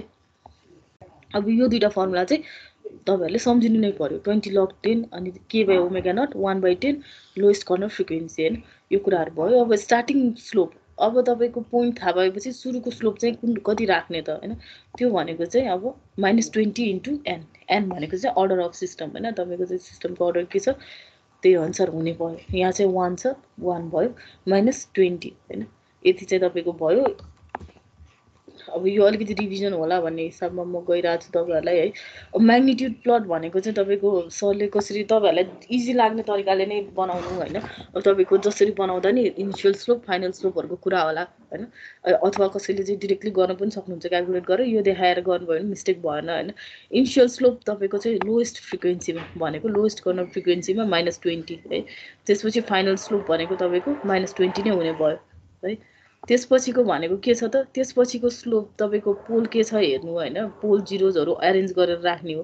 त्यसपछि तपाईँको एउटा पोल माइनस साइनले चाहिँ पोललाई डिनोट गर्यो 0.997 मा एउटा पोल छ हैन त्यो भनेपछि तपाईको -20 एउटा पोलको भ्यालु -20 हो त्यो थाहा छ है त्यो भएपछि यो माथिको र यसलाई तपाईले सम गर्नुभयो भने -40 आउने भयो हैन त्यसपछि फेरि तपाईको 20 मा चाहिँ के छ दुईटा जिरो छ 20 मा तपाईको दुईटा जिरोज छ हैन दुईटा जिरोज भनेको तपाईको के हो त +20 +20 जिरोजलाई प्लस पोललाई माइनस हो हैन हामी त्यो बोडी प्लटको फर्मुलाहरु हेर्दाखेरि अब तपाईको +20 +20 भनेपछि +40 आउने भयो हैन +40 भनेपछि तपाईको चाहिँ यो दुईटालाई एड गर्दा के छ त 0 आइदिन्छ है -20 -20 फाइनल भनेको अगाडि त्यहाँ भन्दा अगाडि भएको अनि त्यो पोइन्टमा आउने चीजहरुलाई एड गर्ने हो हैन त्यसपछि फेरि त्यो भन्दा अगाडि -40 छ अब त्यो 20 बाट आउँदाखेरि चाहिँ हाम्रो +40 छ भने त्यो अब फाइनल स्लोप के हुने भयो त 20 बाट निस्किने स्लोप भनेको चाहिँ 0 हुने भयो 20 ले कन्ट्रिब्युट गर्ने +40 छ आइराखेको त्यो भन्दा अगाडिको स्लोप पहिले -40 छ भनेपछि त्यसले कन्ट्रिब्युट गर्दाखेरि 0 हुने भयो भन्ने कुरा है अब यहाँ चाहिँ तपाईको बनाइरा चाहिँ स्टार्टिङ पोइन्ट 60 डेसिबलबाट स्टार्ट गर्यो अब फ्रिक्वेन्सीको रेन्ज कसरी दिने त तपाईहरुले यो लेख्दाखेरि हैन 10 टु द पावर -1 -2 हैन कसरी दिने हैन त्यो कुराहरु चाहिँ यो तपाईको स्टार्टिङ फ्रिक्वेन्सी कति छ त त्यसले देखाउने भयो हैन हामीले 0.01 छ त्यही भएर 0.01 बाट स्टार्ट गरियो हैन यो गरेपछि तपाईको स्टार्टिङ स्लोप तपाईको के छ -20 छ कति सम्म छ स्टार्टिङ स्लोप भनेको तपाईहरुको 1 सम्म हैन यो -20 तपाईको कतिसम्म छ भनेर हेर्नु पर्यो हैन तपाईको त्यो हेर्नलाई चाहिँ तपाईले कति उस गर्नु भयो त हैन यहाँ हेर्दाखेरि तपाईको 1 सम्म 0.997 माथिबाट हामीले जुन भ्यालु लियो -20 कतिसम्म अब यो बिचको हेर्नुहुन्न हैन -20 0.997 भनेको लगभग 1 सम्म भनेर हेरौँ हैन स्लोप 997 त्यसपछि फेरि तपाईको -40 को स्लोप छ -40 चाहिँ के छ त यहाँसम्म छ हैन -20 को -40 चाहिँ तपाईको कतिसम्म छ त 20 सम्म छ हैन भनेको यो 20 सम्म है यो 1 बाट 20 सम्म -40 को स्लोप बनाउनु अब स्लोप बनाउने कुरा चाहिँ कसैलाई कन्फ्युजन छ भने इन्डिभिजुअल सोध्नु हैन अब कलेज स्टार्ट हुँदाखेरि पनि यो चाहिँ अब त्यता मैले गरिन अथवा तपाईहरुलाई म सरले स्लाइड दिनु भयो होला पक्कै है त्यो स्लाइडमा चाहिँ क्लियर नै छ त्यही भएर मैले मजाले नै गएँ है अब यो चाहिँ तपाईहरुको के छ त 1 देखि 20 सम्म चाहिँ तपाईहरुको स्लोप चाहिँ -40 को छ है 1 देखि 20 सम्म स्लोप चाहिँ -40 को छ अनि त्यसपछि 20 पछि चाहिँ के छ स्लोप चाहिँ 0 को छ 20 पछि स्लोप चाहिँ 0 को छ कसैले कन्फ्युजन छ बोडी प्लटहरु बनाउँदा चाहिँ कन्फ्युजन छैन होला एटलिस्ट म्याग्निट्युडमा चाहिँ छैन होला है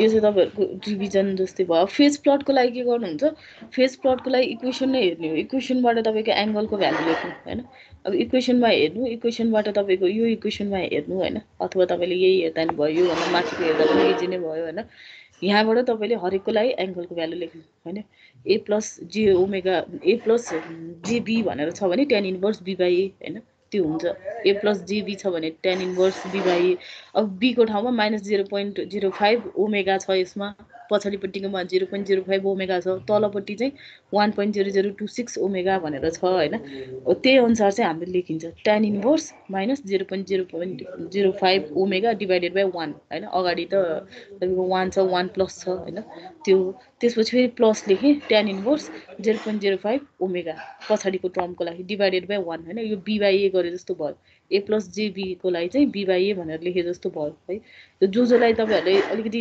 पहिला चाहिँ स्किप गर्नुभएको थियो उसको लागि रिभिजन नै हो यो हैन त्यो कुराहरु भयो अब तपाईको -90 चाहिँ कसरी आउँछ त -90 चाहिँ तपाईको यसलाई हेरेर है यसलाई तपाईले a + jb सँग तपाईले चाहिँ जहिले पनि कम्पेयर गर्नु त्यसपछि a + jb को तपाईले एंगल लेख्न लाउनु भयो भने कसरी गर्नुहुन्छ tan इन्भर्स b / a हैन tan इन्भर्स b / a यसलाई चाहिँ हरेकसँग कम्पेयर गर्नु tan इन्भर्स b / a लेख्न अब j ओमेगा सँग कम्पेयर गर्नु भयो भने ओमेगा / 0 tan इन्भर्स ओमेगा / 0 भन्ने हुन्छ हैन tan इन्भर्स ओमेगा / 0 भनेको tan इन्भर्स इन्फाइनाइट भन्ने हुन्छ tan इन्भर्स इन्फाइनाइट भनेको 90 हैन अनि यो डिनोमिनेटरमा छ हैन डिनोमिनेटरमा छ भनेपछि एंगलको कन्डिसनमा के हुन्छ एंगलको कन्डिसनमा तपाईको मल्टिप्लिकेसन फर्ममा छ भने प्लस डिभिजन फर्ममा छ भने माइनस एंगलको केसमा है अब तपाईको डिनोमिनेटरको एंगल भनेको के भयो त माथि जाँदाखेरि माइनस है अब यो सानो कुराहरु भयो त्यसपछिको पनि तपाईँको डिनोमिनेटरको केस एङ्गल हो, त्यही भएर माइनस लेखेँ मैले। डिनोमिनेटरको माथिको होइन डिभिजन फर्ममा आउँछ त्यो, त्यही भएर माइनस लेखेँ। अनि ट्यान इन्भर्स 1.0026 ओमेगा होइन, ट्यान इन्भर्स यो बुझिन्छ है। अब यसलाई चाहिँ हेर्नु एकचोटि होइन, तपाईँहरूलाई चाहिँ गाह्रै भयो भने आउँदा हुन्छ है। अब यसलाई चाहिँ तपाईँहरूले अब पोइन्टहरू निकाल्नुहुन्छ है। अब यसमा चाहिँ तपाईँको यो इक्वेसन डिरेक्टली क्यालकुलेटरमा सेट गर्नुहुन्छ, त्यो सेट गर्न आउँछ, तपाईँहरूले गरिसक्नुभयो होइन। त्यसपछि यो इक्वेसन सल्युसन त्यो सल्भ गर्नको लागि डिरेक्टली यो मात्रै पछाडिको पार्ट मात्रै राख्नुहुन्छ इन टर्म्स अफ ए दिँदै होइन, अथवा एक्स राखेर होइन। अनि त्यसपछि हरेकको ए को भ्यालु चाहिँ तपाईँको 1 ओमेगा कन्स्ट्यान्ट छ भने तपाईँले ट्यान इन्भर्स 0.0.5 ए प्लस ट्यान इन्भर्स 0.0.5 यो चाहिँ ए होइन माइनस 90 माइनस यति गरेर तपाईँहरूको क्यालकुलेटरमा सेट गरेपछि ए को भ्यालु 0.01 हाल्दाखेरि एउटा भ्यालु आइदिन्छ, 0.05 गर्दाखेरि अर्को भ्यालु आइदिन्छ होइन। फाइको भ्यालुहरू चाहिँ डिरेक्टली क्यालकुलेट हुँदै जान्छ, इन्डिभिजुअललाई क्यालकुलेट गर्ने होइन होइन। त्यो चाहिँ तपाईँहरूलाई थाहा होला, त्यही गर्नुभयो होला पक्कै होइन एक्जाममा, टाइम सेभिङ हुने भयो त्यसरी। अब यो पोइन्ट चाहिँ तपाईँहरूले फेजको कति भ्यालु आउँछ त, अब यो भनेको तपाईँको के हुने भयो त, फाइ चाहिँ तपाईँको वाइ एक्सिसमा छ, अनि त्यसपछि ओमेगा चाहिँ एक्स एक्सिसमा छ होइन। अब तपाईँको 0.01 कमा यो भ्यालु अब एक्सवाई प्लट जसरी गर्नुहुन्छ त्यसरी नै गर्ने हो होइन। अब तपाईँको चाहिँ कुन उसमा होइन 10⁻⁻2 कमा 270 छ भने यहाँनिर आउने भयो होइन। 0.01मा 270 एङ्गल आउँछ भने तपाईँहरूले त्यहाँनिर प्लट गर्नुहुन्छ, अर्को एङ्गल यता कतै आउला, अर्को यता कतै आउला होइन। तपाईँहरूको चाहिँ यसरी चाहिँ अलिकति दुईवटा उसलाई चाहिँ प्लट गर्दै गर्दै जोइन गर्दै जाने। अथवा कसैले चाहिँ तपाईँहरूको स्थितिमा डिफ्रेन्ट तरिकाले गर्नुभएको छ, सरले डिरेक्टली लिनियराइज गराएर सिकाउनु भएको छ भने त्यो तरिकाले गर्न पनि सक्नुहुन्छ है, त्यो पनि रङ चाहिँ भएन है। अब यो तपाईँहरूको लिड स्टेप्सहरू छ होइन।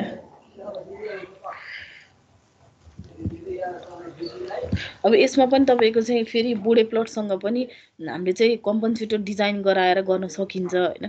अब यो तपाईँहरूको डिजाइन गर्ने भनेको त आफ्नो मार्जिनहरूभित्र बस्ने होइन, हाम्रो सिस्टमलाई कस्तो चाहिएको छ होइन, त्यो चाहिँ त्यस्तै खालको अप्टेन गर्ने भनेर हो होइन। अब यो लिड कम्पन्सेटरको लागि तपाईँहरूको यति फर्मुला यति चाहिँ हेरे हुन्छ तपाईँहरूले है।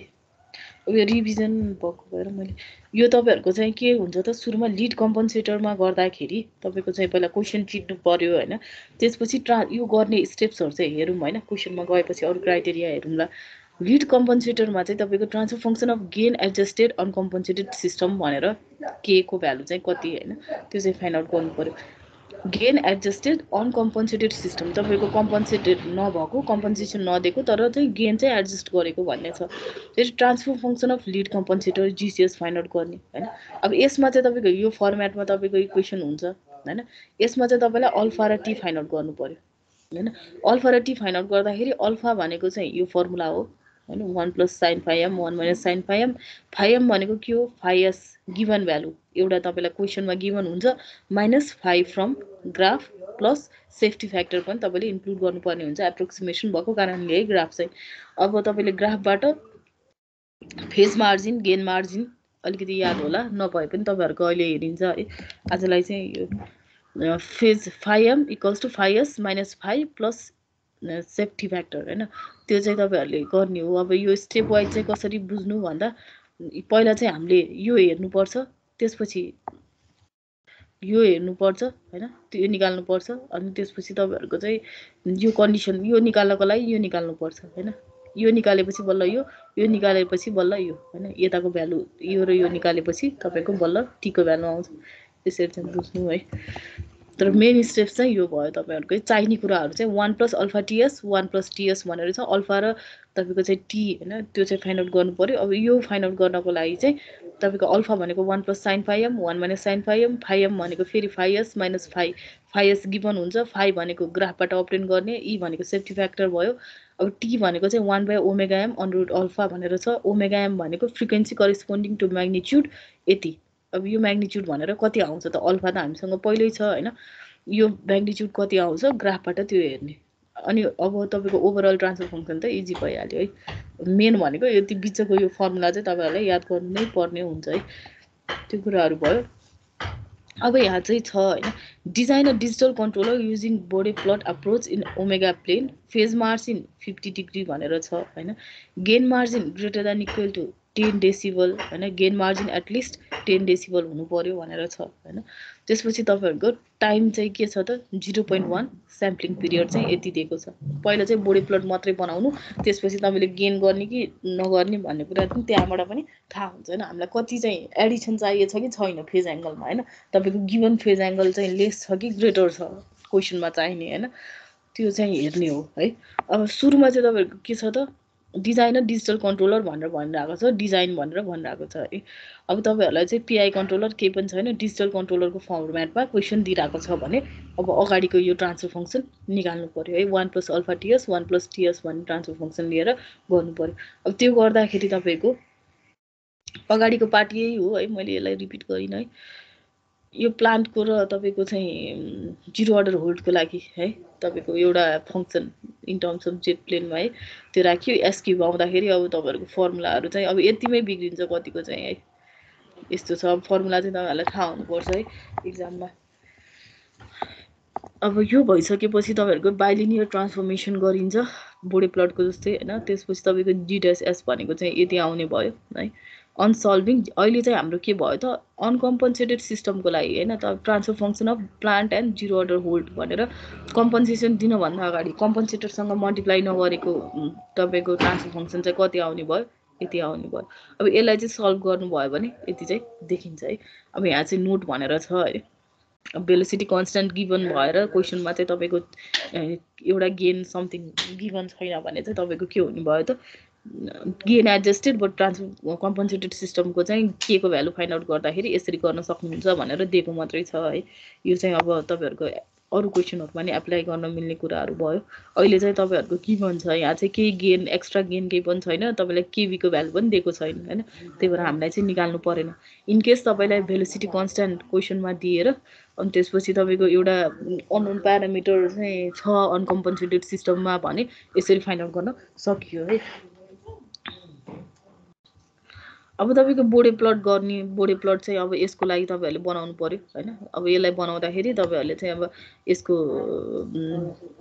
कति उस हुन्छ त हैन, तपाईको म्याग्निट्युड प्लट फेज प्लटको लागि के चाहिन्छ हैन, त्यो सबै चाहिँ हेर्नुपर्ने हुन्छ है। यो फेरि कर्सर यो सबै हेरिसकेपछि तपाईको बोर्डे प्लट के आउने भयो त यहाँ चाहिँ कर्सर गयो मैले बोर्डे प्लटमा चाहिँ म्याग्निट्युड प्लट अब यो म्याटल्याबको भएर अलिकति एप्रोक्सिमेसन नन लिनियर जस्तो देखिएछ। तपाईहरुले बनाउँदा चाहिँ दुईटा पोइन्ट बीचमा चाहिँ लिनियर आउँछ है, तर लगभग यस्तो खालको आउने भयो तपाईहरुको 1 - 0.05 s स्क्वायर। यसको चाहिँ बनाउन सकिन्छ है। स्टार्टिङ फ्रिक्वेन्सी निकाल्नु, स्लोप निकाल्नु हैन, म्याग्निट्युड प्लट गर्नु, फेरि तपाईको फेज प्लटको लागि भ्यालु निकाल्नु गर्नु। अब त्यसपछि ट्रान्सफर फंक्सनको कन्ट्रोलर है, कन्ट्रोलरको ट्रान्सफर फंक्सनलाई जाँदाखेरि तपाईहरुलाई के थाहा छ त 1 + अल्फा टीएस 1 + टीएस भनेर थाहा छ। अब यसको फेज हामीले हेर्यौ भने हाम्रो चाहिँ के गर्नु पर्यो, हाम्रो यसले कट गरेको गर्दाखेरि यसको करेस्पोन्डिङ भ्यालु भनेको तपाईको चाहिँ गेन मार्जिन हैन, फेज क्रसओभर फ्रिक्वेन्सी हुँदाखेरि -180 डिग्रीमा अब अहिले यहाँ कट गरेको छैन हैन।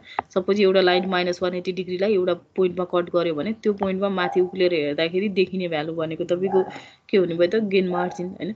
अनि गेन क्रसओभर फ्रिक्वेन्सी 0 डिग्रीमा कट हुने लाइनले कहाँनेरि कट गर्छ त्यसबाट करेस्पोन्डिङ तल गएर हेर्दाखेरिको मार्जिन भनेको तपाईको चाहिँ फेज मार्जिन, त्यो चाहिँ कुराहरु छ है।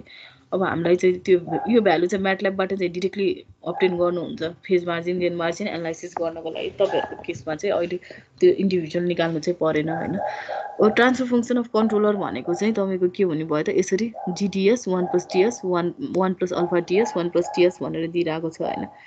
अब एटेन्युएसन फ्याक्टर निकाल्नुहुन्छ, अल्फा भनेको 1 + sin phi m 1 - sin phi m हैन। यसमा चाहिँ तपाईको ऐकै फर्मुला जुन चाहिँ मैले यो अल्फा निकाल्न अल्फा अनि त्यसपछि टी निकालेपछि यो ट्रान्सफर फंक्सन तपाईको कम्प्लिट हुने हो।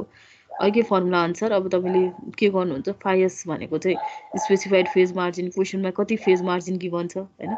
अब तपाईको बोर्डे प्लटबाट के आउने भयो त बोर्डे प्लट अभाइलेबल फेज मार्जिन। अब तपाईहरुले बनाएर हेर्नु भयो भने -2 डिग्रीको मात्रै देखिएछ यहाँ है। -2 डिग्री भनेपछि त तपाईहरुको धेरै कम छ हैन।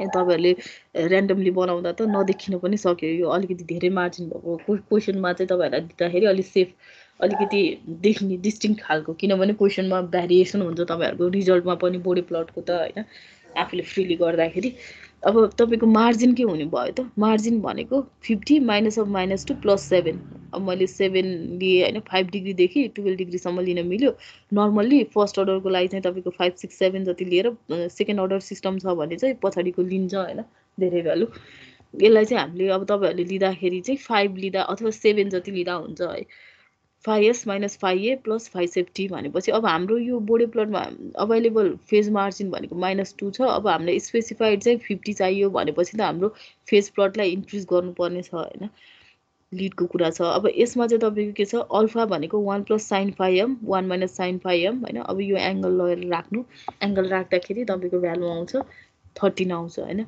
यो चाहिँ अब चेक गर्नु है मैले यहाँ चाहिँ अब यति त सकिन्छ हैन 1 + sin 59 1 - sin 59 phi m को भ्यालु 59 हो भनेपछि तपाईहरुले यो क्याल्कुलेट गरेर एकचोटी हेर्नु है त्यसपछि अब टी को भ्यालु फाइन्ड आउट गर्नलाई हैन फ्रिक्वेन्ट तपाईको प्लटबाट टी को भ्यालु फाइन्ड आउट गर्ने त्यो गर्नको लागि चाहिँ के छ त भन्दा तपाईसँग एउटा फर्मुला हैन यहाँ चाहिँ मैले फर्मुलामा के भनिरहेको छु भन्दा तपाईको यहाँ चाहिँ के छ त frequency corresponding to magnitude 20 log 10 1/√ alpha भनेर भनेको छ हैन अब अल्फा भनेको अल्फा टु द पावर 1/2 हो हैन अब त्यो 1/2 हामीले चाहिँ यसलाई चाहिँ टु द पावर -1/2 गरेर अल्फा टु द पावर -1/2 गर्न पाइन्छ नि हैन यसलाई न्युमरेटरमा लैजाने हो भने पाइन्छ कि नै पाइन्छ हैन अब फेरि लोगारिथममा चाहिँ तपाईको -1/2 लाई अगाडि मल्टिप्लाई भयो भने तपाईको -10 log 10 अल्फा भनेर पनि लेख्न सक्नुहुन्छ है यहाँ चाहिँ लेख्नु हैन मैले यहाँ एउटा फर्मुला लेखेर तल चाहिँ फेरि अब तपाईहरुको चाहिँ के छ त -10 यही फर्मुला त्यही हो फर्मुला अब त्यो झुकिन्छ भने त्यो माथिकै युज गर्नु हैन -10 log अल्फा भनेर चाहिँ छ हैन log 10 अल्फा भनेर छ त्यो भनेको तपाईको 20 log 1/√ अल्फा सँग करेस्पोन्डिङ फर्मुला एउटै हो दुईटा फर्मुला भनेको हैन अब यसबाट के आउँछ तपाईको अल्फाको भ्यालु रिप्लेस गरेपछि हैन यो फर्मुलामा अल्फाको भ्यालु रिप्लेस गरेपछि तपाईको ओमेगा यो -11 डेसिबल चाहिँ म्याग्निट्युड आउँछ है 11 म्याग्निट्युड यो चाहिँ तपाईको म्याग्निट्युड आउँछ मेरो यहाँ फेरि पेन हराइसक्यो हैन यहाँ चाहिँ तपाईको मेरो कर्सर देखिरहेको होला हैन यो मैले जुन ब्ल्याक कलरको डट देखाएको छु नि त्यो डटमा चाहिँ हामीले करेस्पोन्डिङ म्याग्निट्युड हेर्ने हो भने त्यो भनेको -11 डेसिबल मैले यो यहाँ म्याग्निट्युड -11 भनेर पनि देखिरहेको छ हैन यो 11 डेसिबल हाम्रो पोइन्ट फाइन्ड आउट गरिसकेपछि हामीसँग के छ -11 डेसिबल अब हामीले के फाइन्ड आउट गरियो म्याग्निट्युड फाइन्ड आउट गरियो अब त्यो म्याग्निट्युडमा करेस्पोन्डिङ फ्रिक्वेन्सी के हुन्छ त भनेर हेर्नु पर्यो त्यो हेर्नलाई के गर्ने त्यो म्याग्निट्युडको पोइन्टबाट हरिजोन्टल लाइन तपाईको प्लटसम्म बनाउनु हैन त्यो प्लटमा कहाँनेरि पर्ने मेरो कर्सर यहाँ चाहिँ कर्सर गयो म फेरि शेयर गर्छु है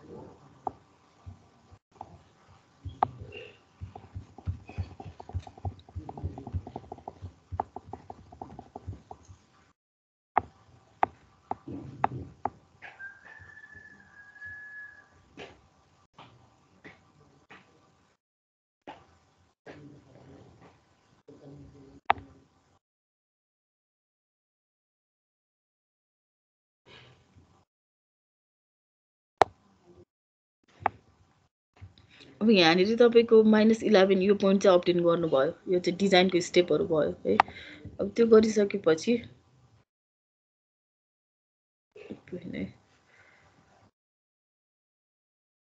यहाँनिर -11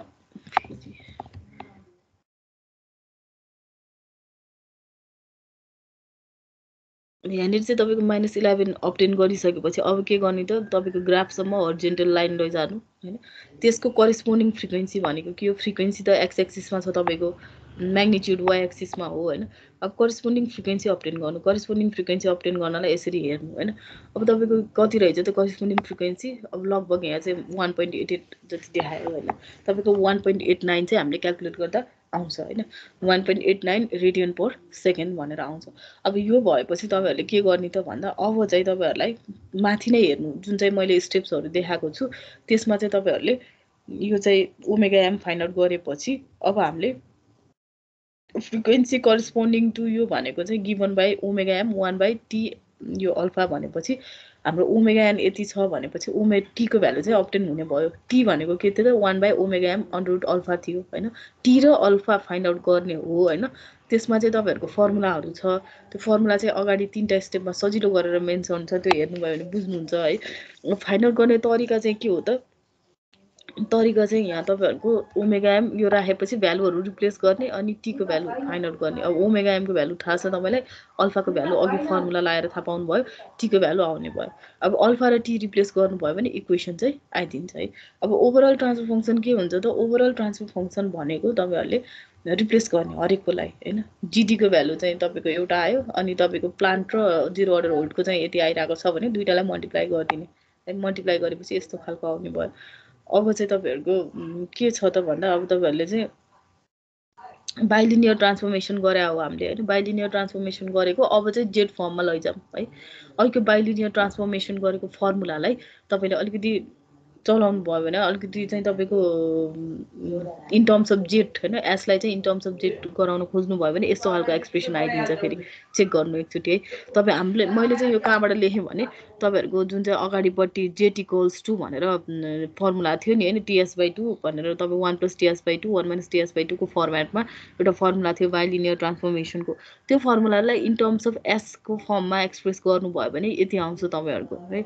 योलाई चाहिँ अब हामीले किन युज गरेको त भन्दा हामीलाई त फाइनल रिजल्ट त इन टर्म्स अफ जेड ट्रान्सफर्ममा हामीले गर्न खोजा हो हैन, इन टर्म्स अफ जेड चाहिरहेछ। त्यो भएपछि तपाईँको 2 0.1 z-1 z+1 गर्नुभयो भने यति चाहिँ तपाईँको बाइलिनियर ट्रान्सफर्मेसनबाट आउने इक्वेसन हैन। बाइलिनियर ट्रान्सफर्मेसन अब बिर्सिनु भएछ भने एकचोटि अगाडि नै जाऊँ है। यहाँबाट है, यहाँबाट तपाईँले चाहिँ के गर्न सक्नुहुन्छ भन्दा इन टर्म्स अफ एस पनि निकाल्न सक्नुहुन्छ। अब इन टर्म्स अफ एस एउटा इक्वेसन निकाल्न खोज्नु भयो भने सकिन्छ नि हैन, यसलाई क्रस मल्टिप्लाई गर्ने अनि जेडको टर्महरू तपाईँको एसको टर्मलाई एकैतिर राखेर एस कमन लिएर एक्सप्रेसन निकाल्न सक्नुहुन्छ है। त्यो एक्सप्रेसन भनेको के आउँछ त, अघि मैले जे देखाएँ नि तलपट्टि त्यही नै यो आउँछ तपाईँहरूको 2/t z-1 z+1 आउँछ है। चेक गर्नु, यो चेक नगरिकन अब भएन, जो लेख्नु चाहिँ पर्यो है तपाईँहरूले, मैले यहाँ जति भने पनि नलेखिकन चाहिँ हुँदैन। त्यो भइसकेपछि तपाईँहरूको यस्तो खालको एक्सप्रेसन आउँछ। अब तपाईँको एसको ठाउँमा 20 z-1 z+1 रिप्लेस गर्नु हरेक ठाउँमा, त्यो गर्नुभयो भने जिजेड चाहिँ त्यो एक्सप्रेसन हो। अब तपाईँहरूले यतिकै छोडिदिन पनि सक्नुहुन्छ अथवा यसलाई चाहिँ z+1 एटलिस्ट हैन, z+1लाई चाहिँ तपाईँहरूले क्यान्सल गरेर त्यो राख्न सक्नुहुन्छ है। एलसिएमलाई क्याल्कुलेट गरिदिनु, माथिको चाहिँ मल्टिप्लाई गरेर राख्नु परेन यस्तो लेन्दी एक्सप्रेसनहरूमा चाहिँ हैन। अनि तपाईँहरूको फिगर चाहिँ एउटा अगाडिको बनाएर कम्पन्सेटेड सिस्टमको कसरी भइरहेको छ, कति मार्क्सकोमा छ, त्यही अनुसार चाहिँ गर्ने हो है। अब यहाँ चाहिँ तपाईँको कम्पन्सेटेड सिस्टमको हेर्नुभयो भने यो चाहिँ फाइनल चेक गरेको देखाइरहेको छु हैन। फाइनल चेक गर्दाखेरि चाहिँ यस्तो खालको फिगर आउँछ तपाईँको फाइनलको बनाउनु भयो भने बोडे प्लट है। बोडे प्लट चाहिँ फास्ट हुनु पर्यो। त्यो फास्ट हुनको लागि तपाईँले के गर्ने हो त, आफूले त्यो बनाउँदाखेरि टेक्निकहरू कुन चाहिँ गर्दाखेरि तपाईँहरूको कसरी छिटो हुन्छ हैन। अब म्याग्निट्युड प्लट, फेज प्लट नै तपाईँले एङ्गल गराएर लिनियर तरिकाले गर्न पनि सक्नुहुन्छ हैन। तर हाम्रो एनालाइसिसमा चाहिँ कन्ट्रोलमा चाहिँ डिरेक्टली पोइन्ट निकालेर गर्नुपर्ने जस्तो हुन्छ, गर्न चाहिँ पाउनुभयो है। त्यो छिटो हुन्छ भने अब यस्तो यस्तोमा तपाईँले हरेक पोइन्ट निकालेर प्लट गरेर बस्न थाल्नुभयो भने चाहिँ त्यो चाहिँ अभियसली ढिलो हुन गइहाल्छ है। अब तपाईँको कम्पन्सेटेड सिस्टमको लागि म्याग्निट्युड र फेज प्लट गर्ने हो। म्याग्निट्युड प्लट भनेपछि तपाईँको लगभग यस्तो खालको है, यस्तो खालको आउने भयो। फेज प्लट चाहिँ यसरी जाने, यस्तरी खालको तपाईँको अब पोइन्टहरू, अब तपाईँहरूको आर्बिटरी पोइन्ट कनेक्ट गर्दै गर्नुभयो भने त यसरी यसरी कनेक्ट गर्दाखेरि हैन, तपाईँको इन्टरभल चाहिँ धेरै भयो भने फेरि फाइन ग्राफ आउँदैन, त्यहाँ चाहिँ प्रब्लम हुन्छ है। अब हामीले कुन रेन्जबाट कुन रेन्जसम्म गर्ने त्यो त तपाईँहरूको म्याग्निट्युड प्लटलाई हेरेर थाहा हुन्छ हामीले कति रेन्जबाट कति रेन्जसम्म फेस प्लट बनाउने हो भनेर यस्तो यस्तो कुरा चाहिँ अब थाहा होला तपाईँहरूलाई है। अब यो हेरेपछि तपाईँहरूको के छ त यो डायग्राममा हाम्रो गेन मार्जिन हामीले खोजेको चाहिँ कुराहरू चाहिँ स्टेबल भयो कि नै होइन हामीले खोजेको कुराहरू मिल्यो कि नै है। फेज मार्जिन चाहिँ लगभग तपाईँको 53 जति आउँदो रहेछ हाम्रो कम्पन्सेटेड सिस्टममा होइन। यो चाहिँ म्याटल्याबबाटै गरेँ मैले है। फ्रिक्वेन्सी तपाईँको 11.1मा तपाईँको गेन मार्जिन चाहिँ 19.7 डेसिबल होइन। क्लोज लुप स्टेबल छ, क्लोज लुप स्टेबल छ होइन। Phase margin 53.5। अब हाम्रो फेज मार्जिन कति जति छ त्यहाँ एउटा मार्जिन दिइरहेको छ त्यो सेटिस्फाई भयो कि भएन त्यो चाहिँ हामीले चेक गर्ने हो है। अब कम्पन्सेटेड सिस्टमको ओभरअल कम्पन्सेटेड सिस्टमको के देखिन्छ त अब फेज मार्जिन हामीले चेक गर्दाखेरि चाहिँ फेज मार्जिन चाहिँ सेटिस्फाइड देखिन्छ होइन। 50 भनेपछि तपाईँको आर्बिटरी प्लस माइनस 5 डिग्रीसम्म हामीले चाहिँ लिन सक्यो यो नर्मल प्लटमा होइन। तपाईँको ठ्याक्क प्लटमा चाहिँ आउँदैन होइन। यो चाहिँ तपाईँहरूको भयो होइन। Gain margin greater than 10 decibel भनेपछि 19 ठिक छ होइन। तपाईँहरूको चाहिँ प्लट चाहिँ हामीले गरेको तपाईँहरूको चाहिँ भ्यालु चाहिँ ठिक छ भन्ने भयो है। यति चाहिँ छ। अब यो तपाईँहरूले प्र्याक्टिस गर्नु। म यो आज अर्को चाहिँ स्टार्ट नगरौँ कि है। ल्याग कम्पन्सेटरको चाहिँ आज म गर्दिनँ कि है। तपाईँहरूले यति पहिला हेर्नु होइन। रुट लोकसको नि मैले गराइरहेको छु होइन। रुट लोकसहरूको फर्मुलाहरू यहाँ छ तपाईँहरूको इजी जान्छ है। तपाईँहरूले यो 3टा स्टेप हेर्नुभयो भने पहिला चाहिँ अनकम्पन्सेटेड सिस्टमलाई कम्प्लिट गर्ने, त्यसपछि कम्पन्सेटरको ट्रान्सफर फङ्सन फाइन्ड आउट गर्ने। त्यसको लागि चाहिँ तपाईँहरूको सर्टेन कन्डिसनहरू छ। कम्पन्सेटर चाहिँ कसरी डिजाइन गर्ने हो त हाम्रो गिभन टिप्स अनुसार होइन। तपाईँलाई अब जिटाहरू दिएको छ भने रुट लोकसमा छ भने जिटाहरू देला होइन। अनि त्यसपछि यता बोडे प्लटमा छ भने फेज मार्जिन गेन मार्जिनहरू देला। त्यो हेरेर कुन चाहिँ केबाट स्टार्ट गर्ने त्यो पनि हामीलाई थाहा हुन्छ। अब बोडी प्लटको केसमा त झन् इजी भयो है। अब यो जिजिएस र जिसिएस निकालेपछि तपाईँले के गर्ने ओभरअल ट्रान्सफर फङ्सन निकाल्ने अनि त्यसलाई चेक गर्ने। अब यसमा मेन प्रब्लम भनेको तपाईँको यो स्टेप्सहरू होइन होइन। यो त तपाईँहरूलाई फर्मुला थाहा हुनु परिहाल्यो। यो स्टेप्सहरू भन्दा पनि तपाईँहरूले प्लट गर्दाखेरिको एकुरेसी तपाईँले प्लट गर्दा आफूले चाहिँ ठुलो ठुलो ट्रान्सफर फङ्सन भए पनि सानो ट्रान्सफर फङ्सन भए पनि त्यसको चाहिँ भ्यालुहरू छिटो गर्नु पऱ्यो होइन। अनि भ्यालुहरू चाहिँ एप्रोक्सिमेट निकाल्न सक्नु पऱ्यो। त्यो चाहिँ प्रब्लम हुन्छ किनभने आर्बिटरी प्लट नै हुन्छ हाम्रो बोडी प्लट होइन। र आजलाई चाहिँ मैले यति नै गरेँ। अर्को दिनमा चाहिँ हेरौँला है बाँकी चिजहरू। तपाईँहरूले पहिला उस गर्नु त्यसलाई प्र्याक्टिस गर्नु प्रब्लमहरू आउँछ त्यसपछि अझै हेरौँ त्यसलाई चाहिँ। आजलाई चाहिँ यति नै गरेँ है मैले।